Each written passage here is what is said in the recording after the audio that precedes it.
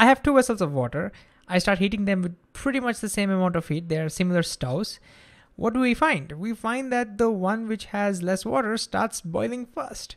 That's not very surprising. This means that the one which has less water, its temperature rises quicker and it reaches the boiling point, that is the 100 degrees Celsius, much quicker than the other one. But the question is, why does this happen? Why is it that if you have less amount of water, its temperature shoots faster? Well, to answer this question, we need to understand the difference between temperature, heat energy, and thermal energy. And that's exactly what we'll do in this video. So let's begin. So let's start by asking ourselves, what is thermal energy? Well, thermal energy is basically the sum of kinetic energy of all particles. What does that mean? Well, for that, let's zoom into our water. We'll find water molecules, and these molecules are held together by intermolecular forces. Now, the forces are weak enough that the particles can actually move. They're all moving randomly. As a result of that, they have kinetic energy. Now, there are different kinds of motion over here. So there is translatory motion where particles move from one place to another. Now, I've not drawn the arrow mark for all the particles because I don't want this to be too cluttered, but all particles can move. Some particles will move very slowly, other particles will move very fast, but there is kinetic energy because of that. But that's not it. Particles can also spin. So you have rotational kinetic energy, and particles can also vibrate. They can jiggle. So you get jiggling kinetic energy. Now, you add all that kinetic energy of all the molecules, all the particles over here, that total energy is what we call the thermal energy of that water. This is true for not just liquids, this is true for solids and gases as well. The only difference is if you consider a solid, let's consider a solid like say ice, the big difference is that over here, particles, because of very strong intermolecular forces, particles are locked in space. So they can't move from one place to another, but they can still vibrate. As a result of that, they do have kinetic energy. And so when it comes to solids, the thermal energy comes from the vibrational, the jiggling kinetic energy that they have. What about gases? Well, in gases, they hardly have any intermolecular forces, so the particles are free to move about. And therefore, when it comes to gases, the thermal energy comes from the translational kinetic energy of the particles. But you can see in all the cases, thermal energy eventually comes from where? The kinetic energy of all the particles. Okay, so that's thermal energy. What is temperature now? Isn't it the same as thermal energy? It's not. Temperature is a measure of average kinetic energy of the particles, which means if you take the total energy of all the particles, which is basically the thermal energy, divided by the total number of particles you have, you now get average energy of each particle. That is a measure of what temperature is. And to see how different these two things are, let's take some numbers here. So let's say we have about 100 molecules of water over here. Now, of course, we both know that we're dealing with trillions and trillions of molecules, but let's just keep simple numbers. So if you have 100, let's say here you have, since you have more, you have about 300 molecules of water, okay? Now, if the average kinetic energy is 2 units, what does that mean? It means there will be some particles, some molecules, which will be having more than 2 kinetic energy. Some particles will be having less than 2 units of kinetic energy. But if you average it out, you'll get 2. And that represents the temperature. If this number is bigger, temperature would be higher. If this number is smaller, temperature would be lower. Okay, now this water is at room temperature. I haven't started heating them yet. That means they should also have the same temperature as this one, which means they should also have the same average kinetic energy. Because if it had any different kinetic energy, this water would be at a different temperature compared to this one, but that's not true. We right now have the same temperature, room temperature, okay? So now comes the question, what is the thermal energy here and here? Well, the thermal energy here would be, we have on average, each molecule has 2 units of energy, but there are total 100 molecules, so the total energy would be 200. That represents the thermal energy here. What's the thermal energy here? Well, again, each molecule on average has 2 units of energy, but there's total 300 molecules now, which means total would be 600 units of energy. So the thermal energy over here would be 600 units.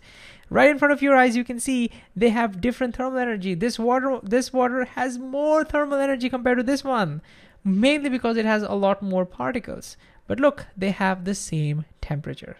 So you can see they're not the same thing. This now brings us to the third and the final piece, heat energy. What is heat energy? Isn't it the same as thermal energy? No. Heat energy represents the amount of thermal energy that is transferred. So whenever you are adding or removing thermal energy from an object, that's when we use the word heat. So in science, it doesn't make sense to say that this water has 600 units of heat energy. No, whatever water has is thermal energy. But if you add some thermal energy to it, or you remove from some thermal energy to it, that's when we use the word heat. We say heat energy was added or heat energy was removed. So you don't have heat energy, you only have thermal energy. And again, we'll take some numbers, it'll make a lot more sense. But before we do that, one question we could have is, how do you transfer energy? How do you transfer thermal energy? Well, it turns out there are actually 3 ways to do that. The first one is conduction. This is where you transfer thermal energy without the particles themselves moving. For example, if we consider how heat energy is transferred in this vessel, let's look at the atoms of that vessel. The bottom of that vessel, the atoms at the bottom will have high thermal energy because it is directly in contact with the flame. But how does that thermal energy get transferred over here? Well, since the particles are mostly jiggling over here, remember it's a solid, so the thermal energy is mostly due to jiggling. Because the particles are jiggling, they're vibrating, they will come in contact and make the particles, close to them jiggle, next to them jiggle. And then these particles will make the particles next to them jiggle, and so on and so forth. And that's how, look, thermal energy is transferred. But the matter itself did not move. The particles did not move from one place to another. So without any matter motion, you have thermal energy transfer. That's what we call conduction. But that's not it. There's a second way in which you can transfer thermal energy, which we call convection. This is kind of the opposite. Here, matter moves from one place to another, and that's how thermal energy is transferred. Now, this cannot happen in solids, because in solids, remember, matter cannot move from one place to another, which means it can only happen in fluids, liquids and gases. So for this, consider the water inside our vessel. And again, if we consider that the bottom of this is, let's say, hot, it has high thermal energy, then this means the particles over here are moving with very high speeds, and so they are farther apart, and therefore they will have less density. And so this part of water will now start rising up, allowing the rest of the cooler water to come down, and then that heats up, and then that rises up, and then the rest comes down. This is how, look, by making the matter move, the matter is moving, and as a result of that, thermal energy is being transferred. This can only happen in liquids and gases. But there's a third one, that is radiation. Now, this is where transfer of thermal energy can happen without any matter at all. This can happen in the vacuum of space using electromagnetic radiation. The best example of this is how we receive heat from the sun. Between the sun and the earth, there is vacuum, so you cannot have conduction or convection. But what we do get is radiation, which can travel through space, and that's how we receive heat from the sun. So going back to our example, let's say we switch on the stove and wait for some time. We'll transfer mostly the same amount of energy, it's the same stove and everything. So let's say we transferred about 300 units of energy. This is the heat energy that we transferred, okay? As a result of that, what happens to our thermal energy? Well, thermal energy will increase. This will go from 600 to 600 plus 300, 900 units. This will go from 200 to 200 plus 300, 500 units. So you can see, again, at any given moment of time, this has more thermal energy than this. But now comes the key moment. What is the new temperature? Well, the temperatures will be higher, but which one will be having more temperature? Will it be the same? Will it be different? When you pause the video and think about it. Okay, remember for temperature, I need to think about average kinetic energy. Now this has 900 units of energy, but that's divided among 300 molecules, 300 particles. So if you average it out, 900 divided by 300, you get about 3. So the temperature has increased because the average kinetic energy has increased from 2 to 3, okay? Now let's look at over here.